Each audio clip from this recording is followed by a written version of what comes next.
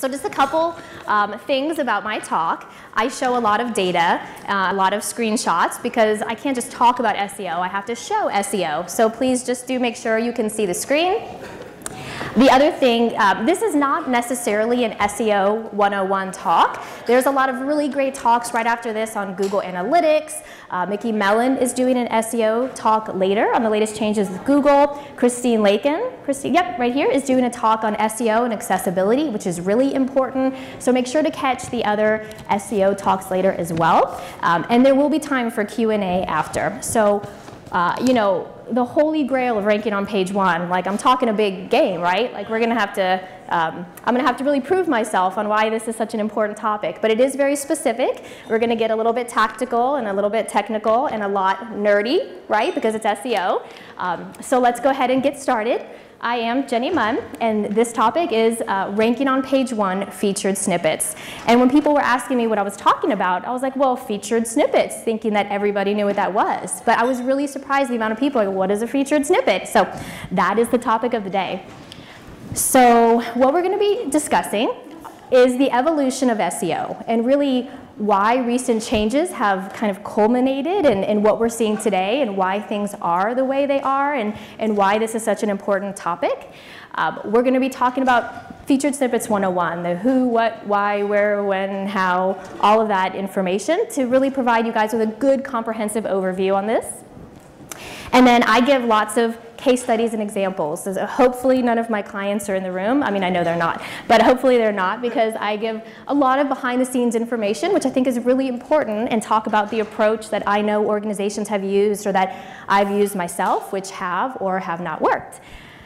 So that's going to be today. There will definitely be time for Q&A again at the end if you want me to expand on any particular area, because I will be talking about terms like backlinks and click-through rate and some specific data. So again, if you're lost, make sure to ask at the end as well. So just a quick note about me. WordPress and WordCamp is very near and dear to my heart because I started out my dream 10 years ago now as a website copywriter. And when I say I launched my business, I pretty much like hit publish on my website. My beautiful WordPress website that you see over here, which I totally like took some trademark images with the coffee cups like in the steam going. And I pretty much have the happiness bar technical geniuses to thank, because I came to my first WordCamp in 2010, I believe, and I plunked down my laptop and I was like, help me, because I wasn't technical. But thank goodness for WordPress. You don't have to be. It just so gives you so much power to do wonderful things like this and to follow our dreams. So I quickly had my website up. I waited for all the business to come to me. Business does not just come to you just because you published your website, right? Which I totally thought it would. And so being an introvert, I didn't want to have to make cold calls. I didn't want to have to network. And you do have to do that. I did end up doing that. But I also found out that what people were telling me was they Googled Atlanta copywriter, and that's how they found their copywriters. And so I figured out, and this was again 8, 9, 10 years ago, I had to get up to the top of Google in order to get more clients and avoid that up and down that many freelancers often face. So fast forward, I started teaching others how to do SEO. Today I'm a Google partner, which is for ads. I speak on behalf of AMA. I'm part of their faculty for their digital marketing conferences. And I work with clients in the K-12 education world. Okay. So enough about me. Let's get to the evolution of SEO and website traffic. And I've got 4 trends I want to talk about today. So back in the day, the SERPs, which stands for Search Engines Results Page, was pretty basic, right? But would you guys say that, is it a fair statement to say that SEO has changed a good amount over the years? Yes. Yeah. And this is where we get the term, the 10 little blue links, if you've ever heard that. Because this was pretty cut and dry. This is what the results looked like in Google. But fast forward to today, this is a search for organic meat. That was back in the day. This is the current view for what it looks like for organic meat today. Okay, so pretty different. So let's explore some of these elements. If you Googled organic meat, again, depending if you were logged in, what your search history is, what websites you've clicked on, where you live, your results may or may not look somewhat like this. So the very first thing we see is 1, 2, 3, 4 ads. Okay, and this is one of the biggest changes over the years You know, people get so mad at Google, but Google is a for-profit business. The way they make money is through ads. So a couple years ago, the ads used to be kind of off to the side in the right column. Now, I think with the changes being mobile first, everything is streamlined, Google is definitely prioritizing their ads, so they take up a very prominent chunk above the fold of the search engine's results page. So you see 4 ads. You also see Google Shopping ads as well. Okay, so that takes up the whole first half. Then you see the map result and local listings underneath that, which is so interesting. And this has happened also a lot over the past year or two. I didn't type in organic meat Atlanta. I didn't type in anything geographically orienting the search, but I do think that Google is trying to interpret the intent of people and what they're looking for. This search is kind of ambiguous, so they're like, well, let's throw the map on there. I have a client ranking for organic pecans, and it's his map result that comes up, which is very, you know, it's kind of strange, but I see this more and more. And a couple years ago, I stood up here and I said, the #1 worst keyword you could ever try to target was the word weight loss, okay? Because you're never gonna beat out the big companies who are ranking for that keyword. And today I stand corrected, because you Google weight loss and you see local Atlanta, again, based on where you are, you see local results, okay? So never say never, okay? So you see the local results, right? Very interesting. Then you drop down and you get your very first true organic little blue link listing, just one of them. And then you get the PAA, the people also ask search box, okay? And I feel like I see that feature. Do you guys see what I'm talking about, that little toggle? I can't see that, but you open one and then a couple more drop down, and if you open 2 or 3, forget it. Like the accordion style takes up the whole screen, which I like that. That's pretty good. And as a side note, you should pay attention to those keywords, because those are words that Google is emphasizing as good keywords you might want to target for your topic. So you see listing #1 with a pretty big meta description, right? And then you see people also ask. Then you can see the arrow, which is a little bit more than halfway down the page. That's when you finally see the listings for spots 2 through 10. Okay, so very different. Before you even get to the website results, which is where we want to be, you have to get to you have to get through a lot of information, and most people just aren't getting that far anymore. Oh, okay, let me show my video, which is super not exciting, but I also, because we're mobile first, right? I just wanted to show you guys what this same search looks like on the mobile screen. Well, it didn't like that. Okay, maybe? Okay. This was me recording my finger scrolling down, so not high tech. Basically, I just want to show you guys, it kind of mimics desktop with a few changes. There's a couple AMP articles in there. There's a feature that says stories, which is articles from health experts right there, and you can click on more stories, and it takes you to a screen with more interesting articles from health experts and organic meat debates, right? Because what's more controversial than, I feel like, this topic right now? That's not controversial, but whatever. Okay, there's a lot of opinions. And so the mobile SERPs looks like that too. You have to get through a lot of elements before you get to the organic search results.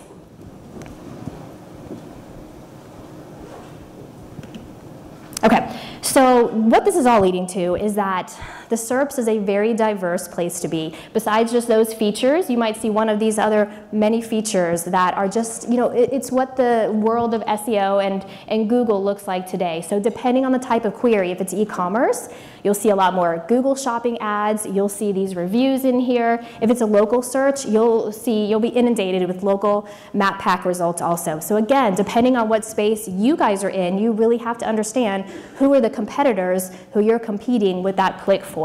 And this is just one of the biggest changes, that your website ranking on page 1 is not the end-all be-all it used to be. You might have to have more videos. You might have to optimize your images and have those more. So you just have to understand the space you're playing in and what is ranking for your keywords. So the second trend is that Google has been very forthcoming, which is a little bit unusual for Google, right? In talking about some of the things that they're focusing on and how they want marketers and webmasters and stakeholders and businesses to step it up. what they say is that people want the answers to questions. And they say, we've really changed from a search engine to an answer engine. People don't want trillions of web pages. And I know I sure as heck don't want to go to page 2, 3, 4, 5 to get to the answer that I want. I want things a lot faster, right? We don't have time for that. So Google knows we want the answer, not trillions of website pages. So all these changes and evolutions they've been making over the last few years are designed to help get people to this, because Google has a lot of competition these days. I think there's a statistic out there that says that 80% of the time that we spend on our phones are spent in apps. We're not spending it on Google, and we're all on our phones most of the time. I know I'm in Pinterest a lot, sometimes Instagram, definitely in Audible. I'm not on Google searching for things.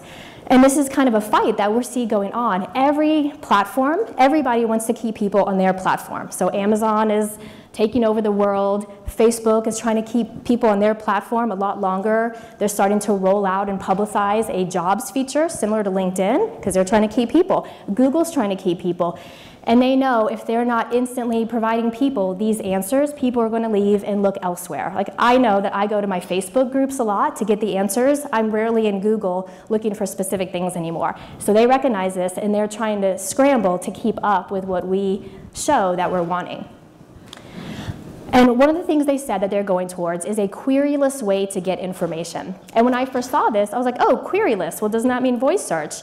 But it doesn't. What they're saying is that they want to provide people with enough content and some comprehensive answers and some content around the topic that people can keep following the rabbit hole without having to go back to the search bar and change their search. So again, how can they get more information and more without having to type or speak something in?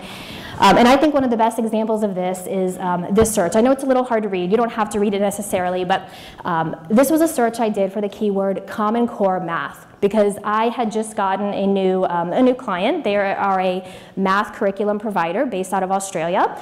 So one of their target, one of our most important keywords is Common Core Math. And so of course I was doing my SEO due diligence. I was Googling our most important keywords, trying to get an idea of, do we need videos? Do we need more images? Do we need content? What do we need in order to start knocking the people who are on page 1 off and try to get us up there? So I kind of saw this interesting result to the right. You're familiar with the knowledge graph, and Google's kind of box to the right, giving a bunch of information. What I saw though was this little feature here, where it's almost like a people also ask accordion of other topics within Common Core Math that you might find interesting. And when I opened it, I toggled one, you could see they were providing this snippet of information right there to the right.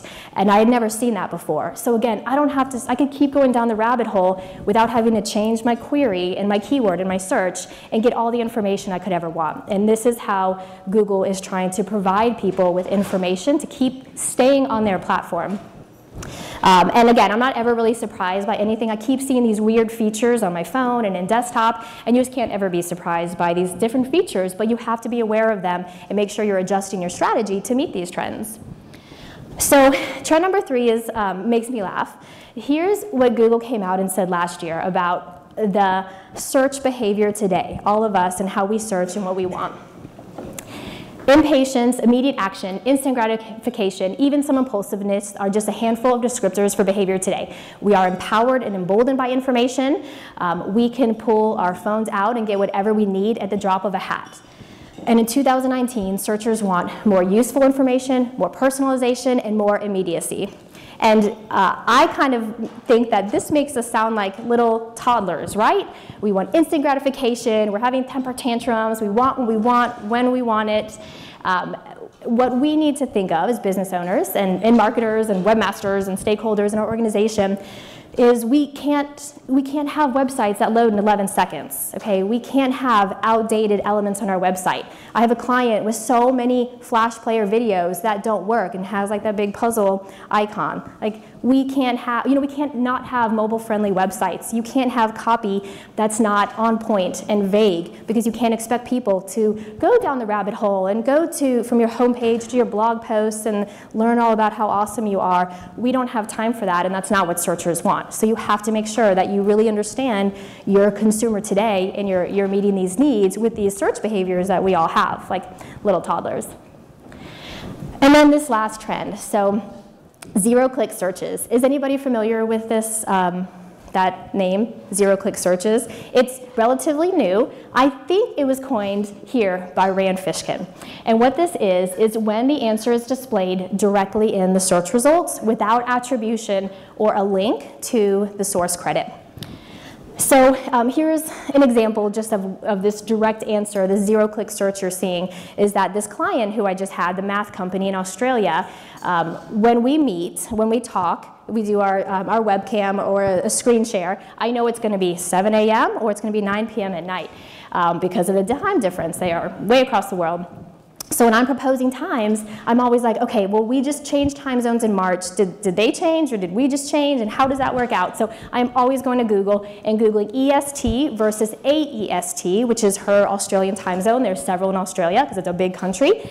And thank goodness I don't have to go to a website anymore, plug in my time, because that's what I used to have to do the time conversion.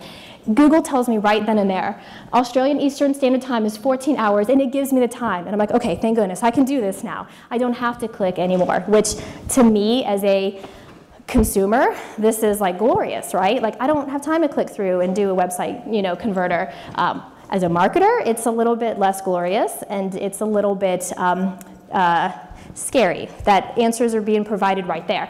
And if you can see Rand Fishkin's face, like he is super fired up about this. Rand Fishkin, if you guys don't know him, he is the founder of Moz. He is like the godfather of SEO. He is super disturbed by this, and I put a couple links here. He did a really great Whiteboard Friday, which talks about here are some things you can do to combat this, because this is a very increasing trend that we're seeing. There's a lot of zero-click searches. You don't have to click anywhere. The publisher's information was taken and put directly onto the SERPs. I also see this because in analytics, I'm always having to double check my data and my mindset. I'm like, okay, how do I measure the growth? What is the growth percentage of analytics for this keyword? And I'm always looking at number and data, and I'm having to check myself to Google, how do you do growth percentage increases again? And it'll tell me right then and there. So in that instance, again, we're getting instant answers, and it's pretty great from a user experience. From a marketer, it's a little bit scarier, and you will see these more and more. So what does all this mean, all these new trends that we're seeing? It means that attention spans have gone down. We already know that there's been a lot of studies. Our attention span is less than that of a goldfish. Our users and our customers and our prospects have this mindset as well. There is more than ever competing with attention. I think just the changing SERPs, it's just a lot less likely. We saw that those 10 little blue links, like that's all the options people have. If you were spot 1 or 2 or 3, chances are pretty good you're gonna get the click. Today, not so much. So again, a heck of a lot less clicks than ever. And that is something I've seen over the years. Clients are, upset. They're like, well, our SEO traffic has gone down. And I say, well, we're still ranking on page 1. The ranking hasn't changed, but people aren't coming to your website. You might have to have videos. It's going to be a longer sales cycle, and you're going to have to get your content in front of people multiple ways. Things are changing, and we just have to adjust. And so what are one of those things that we can do to adjust? And that's featured snippets. So now we're going to kind of get into the whole point of this talk and the who, what, where, why, when, how. So what is a featured snippet? This is a featured snippet. It is, at its most basic definition, an element in the SERP. It is a box that contains the answer to the query. But how this is different than my Australian Eastern Time Zone conversion is because you see the website link right there pretty prominently. So this actually provides attribution for people to click through. So there's 3 elements. The first is you'll see a little text snippet. The second is you'll see an image. And something really interesting, well, I think it's interesting, to note about this is half the time the image URL is different than the text snippet URL. So you have the text result from one website and the image pulling from a second totally different website.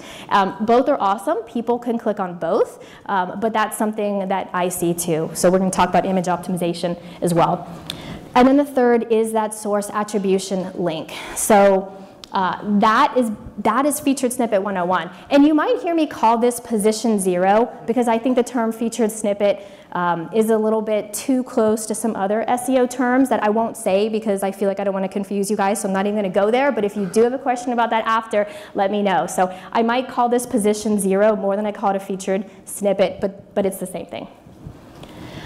So, okay, why? Again, we kind of talked about why these are so important, but let me go a little bit more into depth about why, because I want to convince you guys, here's some of these things that you should pay attention to. So we talked again about evolving SERPs, zero-click searches. There's reports coming out all the time. Path Interactive, which was reported by Search Engine Journal, just came out with a study that says younger audiences are more likely to skip the click. And for everything we kind of know about millennials and the younger generation, who's even more instant gratification than maybe some of us, that seems a lot less likely, right? They are not going to spend the time to go to our website if they can't quickly find the information they want. In fact, Spark Turo, which again, I'm sorry to talk so much about Rand Fishkin, but he's awesome. This is his company. He spun off of Moz, and he did a study reported also by Search Engine Journal. I feel like I have to say that, so there's some credibility to it. 34% of all desktop searches result in no click. On mobile, 63% of users never click on results. Okay, so that's a little bit scary, right? We're working so hard to get our content found and visible, and people aren't even going to click on it, right? So that's happening. The second reason, and I'm going to go into a little bit more about the second and third, voice search and higher than average click-through rates that come along with this featured snippet position 0. So let's get into voice search. A little bit. I'm not going to talk too much about it. Besides, it's funny. It just seems to be this like mysterious topic that nobody knows what to do with. Everybody's talking about it, but nobody knows how to make it actionable. And us SEOs, we're still trying to figure out what we do with these smart devices and voice search. Right now, how you optimize for voice search is getting to the top of Google and trying to get into these featured snippets. And I'll give you this specific example. So I have a client I consult with occasionally. They're called Brainscape. I went to high school with the founder, Andrew, and they're in New York, and they're like one of these 10-year-old startups. Okay? They've been a startup for 10 years, which is probably pretty common, right? And he was saying, so they do online flashcards, and they are super lucky. They've got a lot of user-generated content, which is on super specific terms, a lot of long-tail terms. They rank so well. They have certified flashcards, like they have a bajillion, like a backlink, like an SEO's dream of like what a backlink profile looks like. And they rank for like hundreds of these featured snippets, okay? And he was all sad because his biggest competitor ranks for thousands, and so that's like first world SEO problems, right? Like he was lamenting the fact that he only ranks for hundreds of these. But, again, putting it all in context. And so he was telling me that his investors think it's super impressive when he goes to do his quarterly, pitch decks, and he's going to them, that they really do perform so well on SEO. And he says it's super impressive when he can pull out his phone and talk to it, and Google reads the results. So let me see if I can mimic that and make it happen, and the mic can pick it up just to show you guys exactly what we're talking about here. What is the hardest part of medical school? According to Brainscape, the board exams to become a certified medical doctor are universally regarded as one of the most difficult parts of medical school. The first exam... okay. So that's it. But when it says, according to Brainscape, like the investors are like, oh yeah, great job, And so that happens. I remember going to a voice search event a couple months ago at April's meetup, which was super awesome. You guys definitely make your way to the WordPress meetups around town. And we had some smart devices to play with. And I said to Amazon's Alexa, I said, Alexa, what are the best plugins for WordPress? And she goes, I don't know what that is, okay? And then I go to Google, I'm like, hey Google, what are the best plugins for WordPress? And Google's so smart, it goes, according to WP Beginner, the best plugins for WordPress are la la la la. And so, I was like, well, WP Beginner, a very recognized website. Like, obviously they're rocking it, they probably have a lot of these featured snippets. So there is a lot of street cred that comes along with your result being the top one that's read. And the more you can do in that, as more people are doing their voice search, it hasn't replaced text search, but it is growing. So again, it's the result that's read in voice search. So that's another reason why this is so important. Okay, so this is where we're getting a little bit nerdy with the data. Higher than average click-through rates. So here's an example from a company I worked with, and again, maybe that's a little hard to read, but I'll explain it. They are a language advocacy organization. So what that means is, everybody's all big with STEAM and STEM and technology, and kids need to learn, and I'm probably at the wrong conference talking about this, like everybody has to know how to code, but this organization came to me because they're trying to balance that with learning a second language is important. There are so many jobs that come along with knowing another language, and so we need to get our message out there and help amplify and balance that with all of the STEM conversations. So I came on board, and one of the very first things I saw was they had not optimized their website in any form or fashion. And they were part of a larger association, so they had a lot of credibility coming to them because they were linked from lots of .gov websites. They had some great backlinks, okay? So that was not their problem. They just had never done foundational SEO, and a little SEO can go a long way. So when I was making a list of URLs and content to optimize, of course, homepage came first. The homepage is the most important page of your website. But soon after, they had linked to one of their core articles, which was the 10 benefits of learning a second language. So that was second on my list. So I quickly optimized that one. And pretty soon, we started to move on to page 1 pretty quickly. And again, the reason I mentioned why they had some good backlinks, because moving to page 1 pretty quickly doesn't always happen if you don't have some of the right foundational SEO. For them, it did happen quickly. So we moved up to page 1 pretty quickly, and we were hovering around the middle of page 1.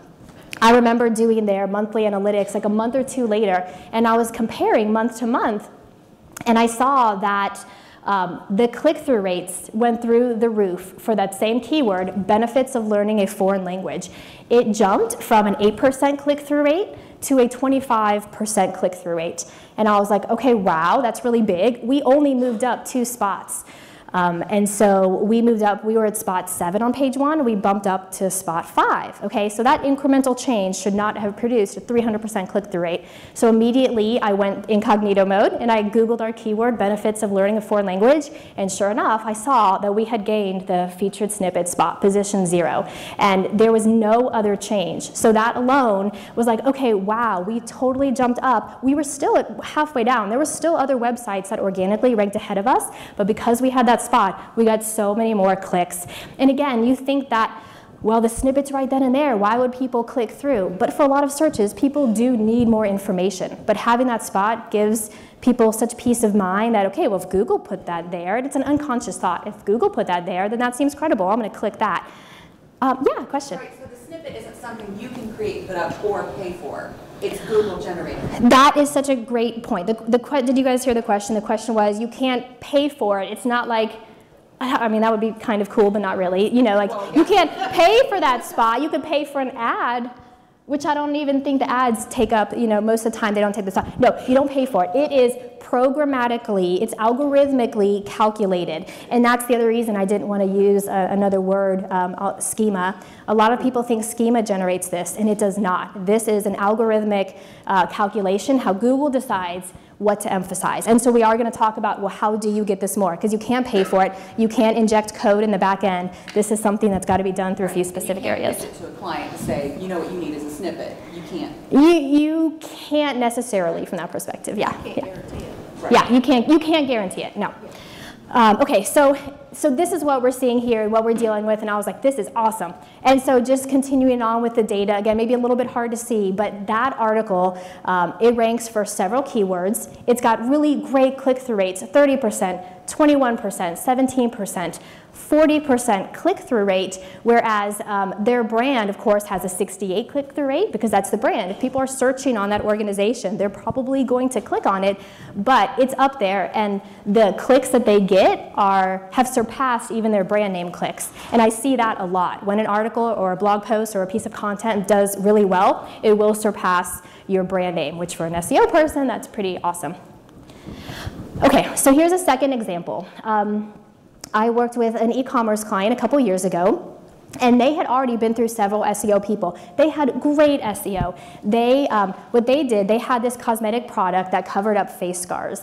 And they relied on SEO so heavily because when people had this makeup, you know, they were...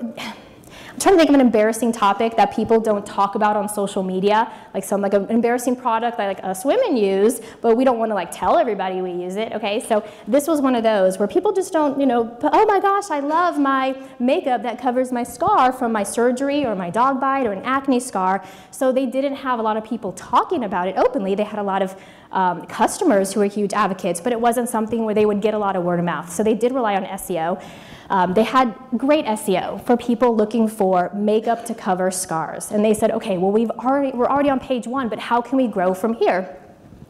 So when I came in, I said, okay, well, you're already number 1 for all the keywords that perfectly describe you. What we have to do is go higher up the funnel and think about what are the keywords people are using before they realize they need a makeup? Like, are they, you know, and what we discovered was people Google the words cream, they Google other treatments besides they ever think of makeup, because that's kind of an unusual product. So they Google gel and creams, surgeries, a lot of alternatives. So what we went and did was we created content around these other areas before people even realized that they needed a makeup. And I call this sideways SEO. So it's when you come in and you approach SEO and growth from not directly head on. They had already cornered the market and in scar makeup, it's coming in from what are the other perspectives your target market has in mind, and how can we now go after those and introduce people to you. So we created a ton of content around some of their competitor products. So for example, this keyword is, what is this? How to use bio oil on acne scars. We had a fantastic copywriter, and I think I should point that out. Like, you cannot underestimate the importance of having a really fantastic writer. So I had a great copywriter who knocked it out of the park. Bio oil for acne scars. We had so many long tail keywords start to populate in position 1, and you can see here, you can see our featured snippet, and then how to use bio oil for acne scars is getting a 40% click-through rate, whereas before, it wasn't on the board. So we very quickly kind of got into position 1. This is a very long tail keyword, super specific to their niche. And this started happening. You can see I blurred out the other keywords because I didn't want them to be mad at me that I was giving away all their secrets. But you can see, you know, 46, 46, 42, 41. Those are very high click-through rates. Okay, so here's the how of how we get into this, because, you know, fortunately you can't pay for it. Google is very vocal about saying, you know, you can pay for ads all day long, but you cannot pay to get organically in the top, because they don't want just the big brands like Home Depot and the Coca-Colas of the world to dominate. They truly want the companies who deserve to be there, who are experts, you know, smaller organizations in their niche, to show up. So let's talk about how. There are certain conditions. You know, not every search is going to produce a featured snippet. And so this is kind of what you have to understand.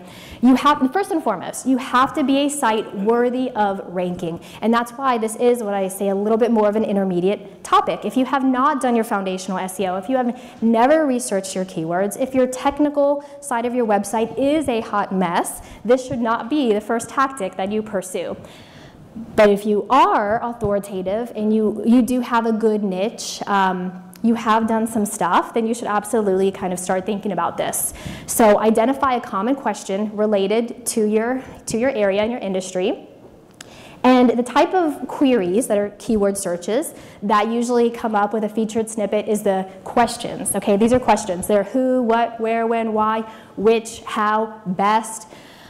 Those are the type of keywords that they're more long tail. They have less monthly searches, but they can be super valuable to your organization. Those are the ones that generally right now produce a featured snippet. Not all the time, but a lot of the time when people are asking questions, Google knows, okay, people want a quick answer, we're going to throw up a featured snippet. Some keyword research tools. I wasn't going to go into keyword research a whole lot, but I did want to provide you guys with some of the tools that you can use to kind of dig out and unearth some of these keywords.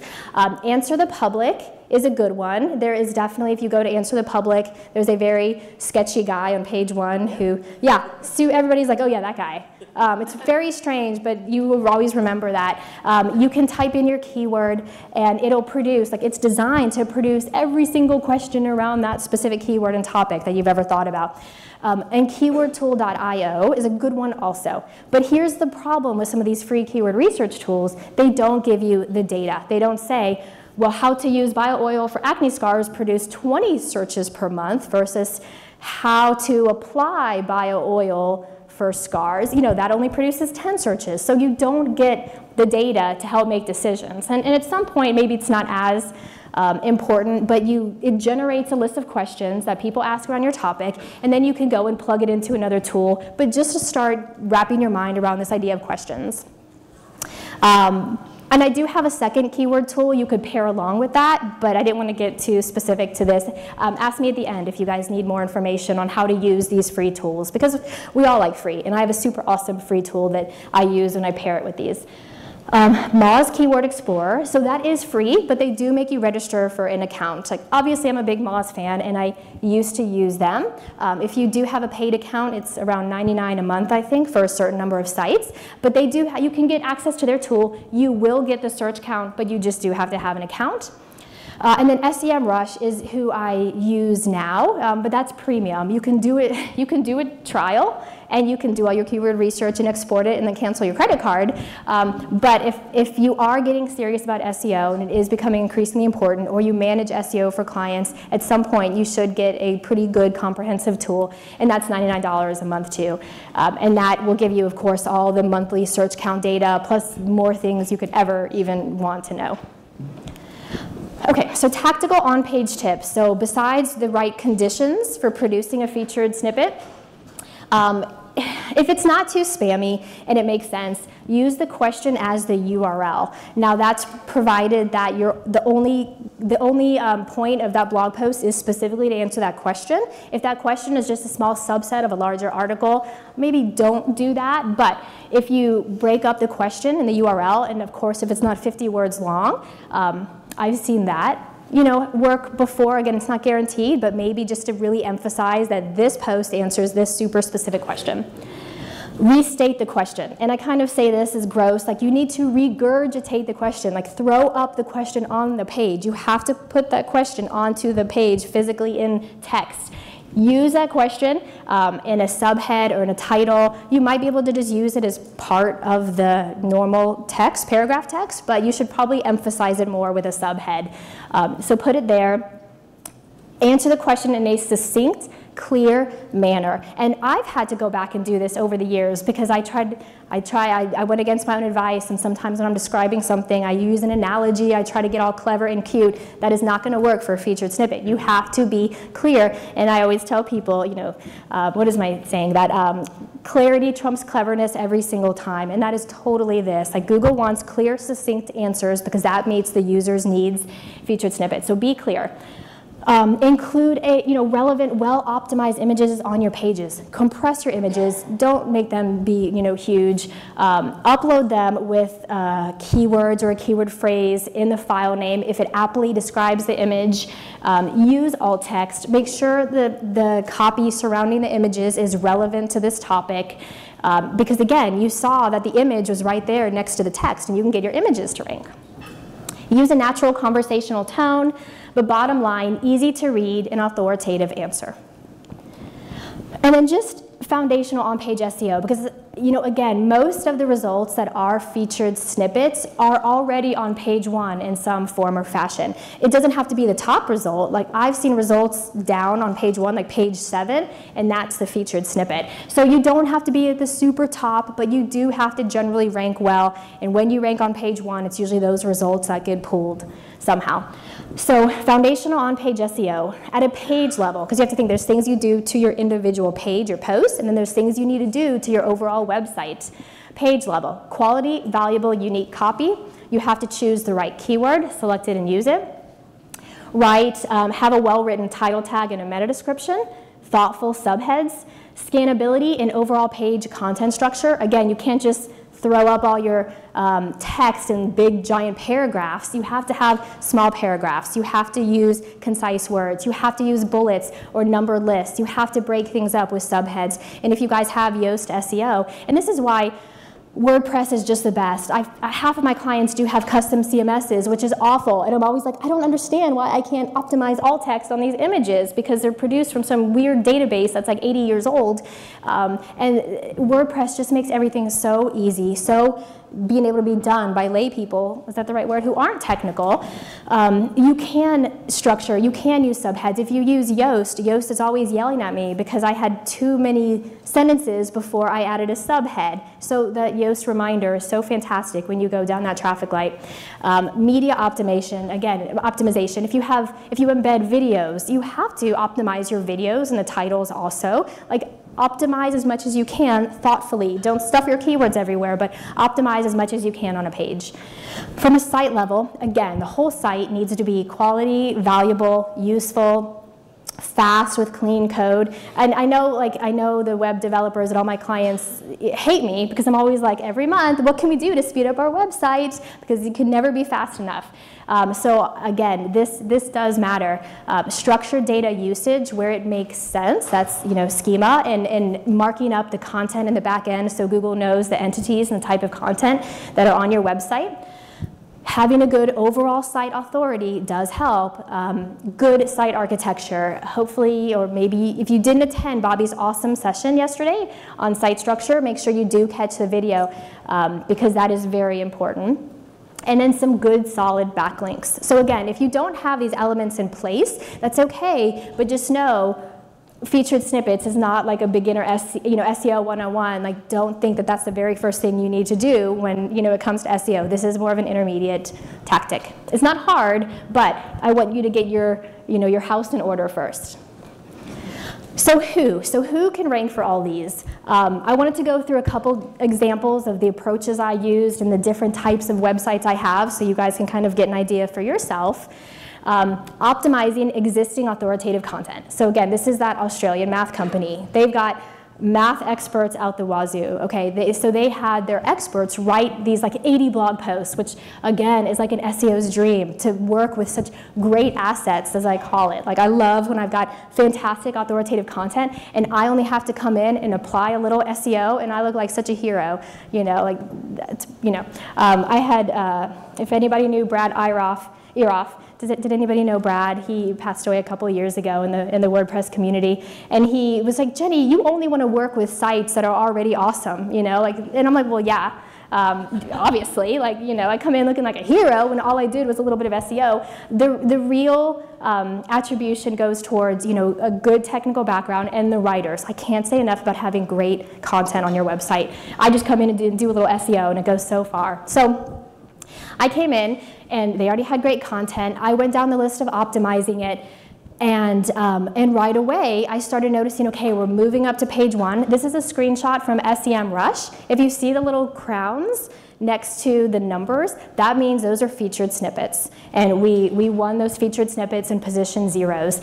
All we did was a little foundational SEO on top of authoritative content. Okay, so here's another approach we use. So here's Brainscape, again, my friend Andrew's company. And when I asked him, okay, well, how did you get hundreds of these featured snippets? And he says that he thinks it's due to 2 things. The first one was technical. Again, he said, our content wasn't that good. It was written by interns. It was written by a person who was straight out of college. Again, these are very specific, comprehensive topics on different flashcards, like, why was the Civil War started? What were the 3 reasons that kickstarted the Civil War? I don't know. So people create these flashcards, and they created this content. So not super hard to come up with, but it wasn't like a dissertation, okay? They had a ton of content that was just written about some specific topics.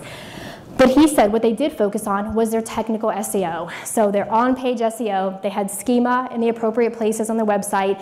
They did a lot of internal linking and cross-linking their related flashcards and content to itself. They really focused on their site architecture, and he said that was their major focus. The second thing that they did, so they had the content, they said that their secret weapon was they had an email list of hundreds of thousands of people, which again is a little bit of an unfair advantage, but they worked pretty hard for that. So they had this huge email list. So what they would do, they would take these blog articles, 4 to 8, twice a month, and they would send them out to their hundreds of thousands of subscribers. And those people, their readers, would click on the article, and then they would share them on social media. So email marketing, I think, Brooke, you just wrote a blog post about that, didn't you? Yes, how email marketing does help your SEO because they amplified their content, and sure enough, then it got shared, and maybe it got some backlinks, but I think more was that. And that's how he says, because the content, you know, it wasn't that well written, but he had these two things going for it. So are you currently ranking for featured snippets? And let me just take a look at the time. Okay, awesome. Are you ranking for featured snippets? So if you want to know, if you're like, well, where do I rank? Because I'm always checking my rankings. A free tool is Google Search Console. Who here uses Google Search Console sort of regularly? Okay, good, good. And if you don't have that, then make your way to the happiness bar and figure out how to get it. It's a free tool. It's just like Google Analytics, but it gives you more webmaster nerdy data. And if you're serious about SEO, it's non-negotiable. And it's so funny to me how 90% of the people who come to me, like, they just don't have it yet. So I feel like we need to do a good job of spreading this. It's really the free best way to understand how Google is thinking about and interpreting your website.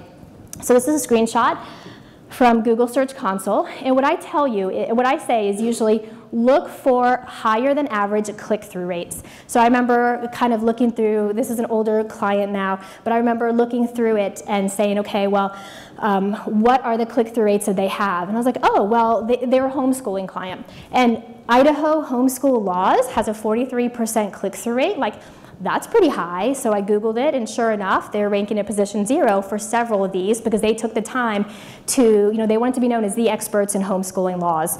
So they went and created unique content for all 50 states, and each state has its own URL.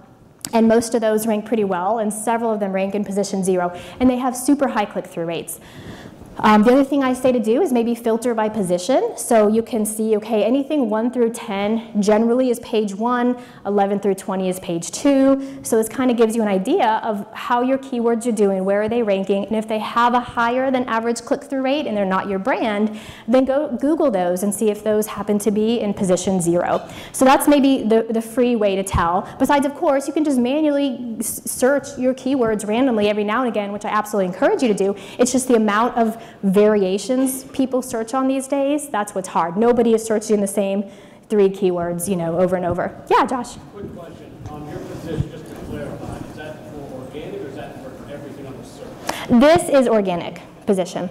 Yeah, and I call it position 0, but there's never like a 0. It'll never say 0. So that's something to note. Thank you. Did everybody, Josh, what was your question? The question was the position for organic or overall. Okay, his question was, is the position for organic or overall on the page? And this is just organic. Okay, so then here's a premium tool. So again, if you manage SEO on behalf of clients, if you're an agency, this is SEMrush because again, that's what I use, but every tool I think has really adapted to really showing people how featured snippets is a part of your overall world with SEO and your keywords. So again, SEMrush shows me with the little crown what keywords we have that are position 0. If you see it in the second column, you'll see I've highlighted in yellow at the bottom. That means there is a featured snippet present, but it's not us. So this is another screenshot. If I wanted to say, okay, well, I want to win more featured snippets. We've already done our foundational SEO. Now I want to go after and get more of those clicks because I already know they generate a very high click-through rate. So there's a report. If you go over to position tracking, again, this is SEMrush, but you could figure it out in any tool you use. It'll tell you the keyword, and it'll tell you which website is ranking if it's not you, which I think is pretty awesome because that kind of helps you do more competitor analysis. So again, at some point, when you get past the beginner phases of optimizing your website, you're going to want to start targeting your competitors and figuring out what they're doing right so that you can take over their spots.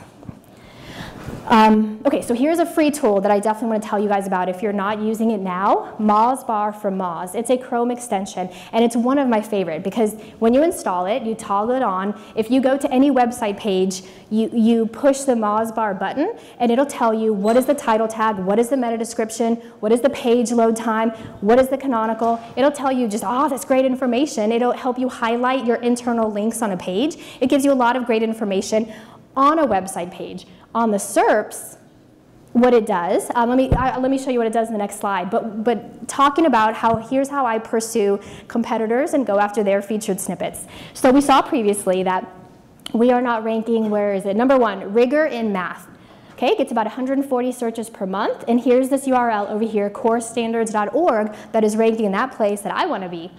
So I go Google rigor in math because I want to do a little bit of on SERPs analysis. And first and foremost, you see, okay, there's the website, number 1. You see corestandards.org. But number 2, that's our image in there. So we already won the image. It should be relatively easy to take over the text snippet also, right?